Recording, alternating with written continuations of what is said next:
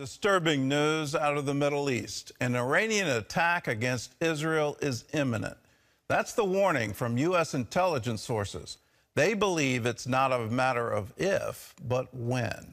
Well, now a troubling development in the ceasefire negotiations suggests that more hostages might have died in Gaza. CBN's Chris Mitchell has the details from Jerusalem.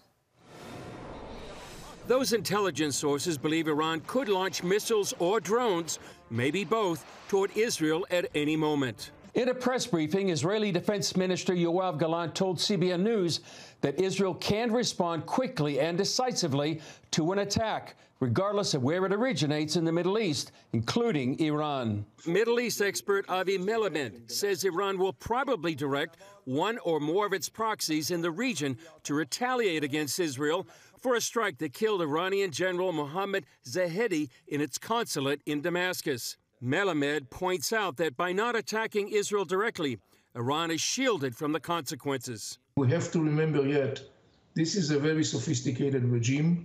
One of its major pillars of modus operandi is the concept of strategic patience, and they may apply the same concept in the context of the retaliation. Namely, they will wait for the right time and the right circumstances, and it doesn't necessarily has to be tomorrow. The Biden administration's support of Israel's war in Gaza has faltered, but the president says the U.S. will stand solid with the Jewish state against Iran's threats. Our commitment to Israel's security against these threats from Iran and its proxies is ironclad. Meanwhile, President Biden is calling on the terror group to act on a proposal to free hostages and kick off a 6-week ceasefire. They need to move on the proposal that's been made, and as I said, we'll get these hostages home where they belong. The proposal called for the release of 40 hostages at the outset, but Hamas has reportedly said it doesn't have 40 hostages that fit the criteria, causing concerns that many more have been killed. In Washington, House Republicans working on a resolution supporting the Jewish state in its war against Hamas spoke out against President Biden's criticism of Prime Minister Benjamin Netanyahu's handling of the war. Joe Biden has transformed into an anti-Israel president. There's really no other way to characterize it. He's more concerned, seemingly, with placating the anti-Semitism in his base than standing with our historic and vitally important ally. Chris Mitchell, CBN News, Jerusalem. Well, please pray for Israel today. Pray for their peace and for their protection. These are horrific moments in time. I never thought I'd see the U.S. turn its back on Israel, but it's literally unfolding, and it's all because of politics and counts of votes in Michigan. It's absolutely incredible to see this kind of activity where you're abandoning the long-term strategic ally in the Middle East, the only democracy there, who has been with us throughout the decades. And you just wonder, what are we doing pandering to votes on that level? It makes no sense. Well, in other news, from the state legislature to the national presidential campaign, an Arizona law restricting abortion is galvanizing both sides of the debate. John Jessup has more on that story from our CBN News Bureau in Washington. John? Thanks, Gordon. With weeks to go before the law goes into effect, Arizona lawmakers are fighting it out in the legislature. Yesterday, Democrats tried to open debate on repealing the law, but the Republican majority blocked the move. The measure, on the books since 1864, bans abortions throughout pregnancy, except to protect the life of the mother. It's also put abortion front and center of the 2024 presidential race. Former President Donald Trump blasted the law. Did Arizona go too far? Yeah, they did, and that'll be straightened out. And as you know, it's all about states' rights. That'll be straightened out. And I'm sure that the governor and everybody else are going to bring it back into reason, and that will be taken care of, I think, very quickly. Trump also said he will not sign a national law restricting abortion, reversing course from a 2016 pledge. President Biden, when asked what he would say to the people of Arizona, replied, quote, "Elect me." Well, here in Washington, a delay in the impeachment trial of DHS Secretary Alejandro Mayorkas. Republican House Speaker Mike Johnson is holding off sending articles of impeachment to give Senate Republicans more time to prepare. Meanwhile, Mayorkas testified on Capitol Hill yesterday about the department's 2025 budget. As CBN national security correspondent Caitlin Burke reports, Republicans took the opportunity to grill the secretary with accusations of failed policies at the border. You and the Biden administration over the past few years have reversed the secure policies that were working. You stopped the border wall construction, expanded parole, allowed for millions of individuals, as we've heard, including known and suspected terrorists, cartel members, unforgivable levels of fentanyl and illicit drugs and substances into our country. Yet again, you sit before this committee and ask for out-of-touch priorities again and refuse to take accountability for the total failure that you have allowed for at the southern border. Mayorkas defended his record and the agency, pointing a finger back at Congress for basically ignoring a bipartisan bill designed to fix an immigration system he labels as fundamentally broken. The bipartisan bill that a group of senators worked on, I had the privilege of being seated with them, would have delivered a consequence regime like no other. It would have been the first time since 1996 that our broken system would have delivered the much-needed fixes that we need to fully enforce the law. Some key issues flagged by Republicans in the proposed budget include a cut in funding from last year despite a surge in migrant encounters, a request for fewer detention beds than the previous year, and money for only 350 new Border Patrol agents.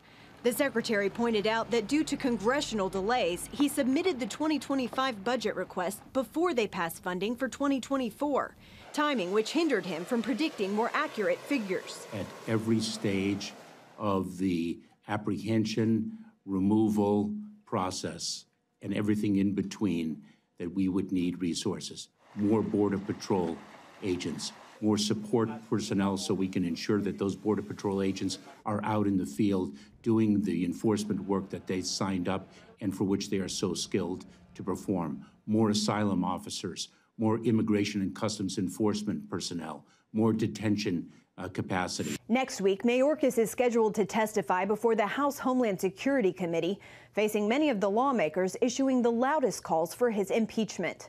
Caitlin Burke, CBN News, Washington. All right, thank you, Caitlin. Now to the latest on rising inflation and its impact on families. Prices for everyday goods are 3.5% higher than this time last year. As CBN's Lori Johnson explains, consumers are turning to credit cards to help make ends meet. It comes as no surprise to anyone paying for food, rent, or gasoline that prices are higher. With March inflation higher than predicted, there are new doubts on the Fed's goals to lower interest rates. It is a hot print and it is sticky. There's no indication that these rates are going substantially lower anytime soon. That means buyers will continue to pay higher interest on things like home and car loans. So what's causing it? It's simply the government spending too much money because the government also controls our currency, and that's a deadly combination. The typical American household spends $270 more per month on everyday goods than 1 year ago, and over $1,000 per month more from 3 years ago, before inflation shot up to over 9% in 2022. The rising prices mean more Americans are using credit cards than ever before. The average household balance is about $11,000. All combined, our nationwide outstanding credit card debt is a staggering new high, $1.3 trillion. Most troubling is that nearly half of users can't pay their monthly balance. It means specifically that people are relying a lot on credit to get by month to month. And that is not a great long-term tactic. That's because most annual percentage rates hover around 21%. Credit card debt can snowball very quickly because of the interest rates.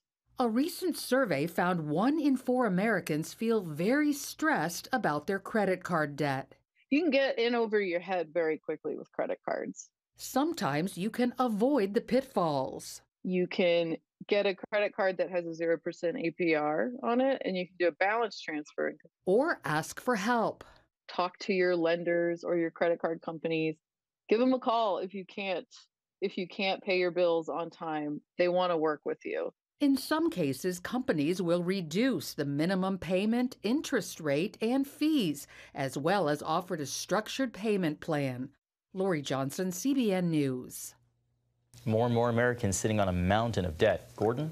And that mountain is going to really haunt us going forward. And here's sort of a larger economic analysis. The wholesale inflation report came in at 2.1%, which is in line with what the Federal Reserve was talking about, and they were talking actively of 2 rate cuts this year. All of that has been put on hold, waiting for these inflation numbers. Now, the average American is like, what does that have to do with me?